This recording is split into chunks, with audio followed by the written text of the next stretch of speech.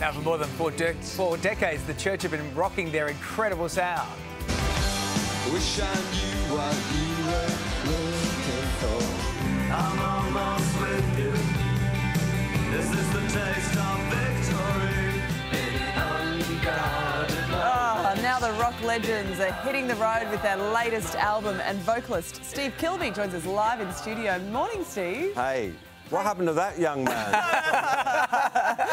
Time and a lot of fun. Sad, yeah. Yeah, I had a lot of fun getting this way. That's good, though. I bet you did. Tell us about the show. What are your fans in for on stage? Well, we're doing a big chunk of our new album, the Hypnogogue, which has been getting rave reviews, even in England, where they haven't been tending to give us rave reviews. Great. And, of course, we're doing all the old favourites people want to hear, and something in between. It's like almost a 3-hour show. That's awesome. Yeah. We were just talking to you before in the ad break. The Smashing Pumpkins have been touring Australia. Billy Corgan and Smashing Pumpkins did Under the Milky Way live. It's one of their favourite Australian songs. It is a very influential song right across the board.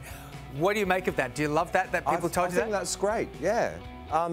I could say for a little while the Church were doing Disarm, one of the Pumpkins, you know that song? Wow, yeah. We were doing that sort of touche. I'm really glad. As I said before, I hope he's filling in his app reform. Yeah. Got to keep a record of these things. Always. It's your 26th studio album, Yeah. but the first in 6 years? Yeah. Is that right? So Yeah. what's gone into this album for you personally? Oh, well, you know, we made it under miserable circumstances. The bushfires and cinders raining from the sky, and then, of course, lockdown. You couldn't travel around. After a while, I took the law, being a rock and roll rebel as I am, I took the law into my own hands and drove to the studio. I had a speech rehearsed if a policeman pulled me over. So I am going to work, officer. I'm a singer and I'm going to a studio. It's a great album. We've got Ash.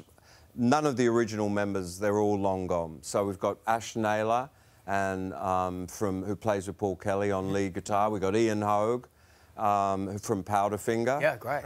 Ding, the finger. Yeah. And then we've got Jeffrey Kane, who's an American from a band called Remy Zero, and Tim Poles, who's been there for a long time. So it was like a real, it's like a new beginning, and it really worked out. Everybody wanted to be part of this. And you're not trapped anymore. You just came off a US tour too. How is that going back over to the States? US tour was amazing, and they really responded. Normally, when old rockers play their new album, the audience is like, oh, no, you know, and you can imagine. But I got to say, the new songs were going down. And when we play Under the Milky Way, people going, oh, no, not that one, you know.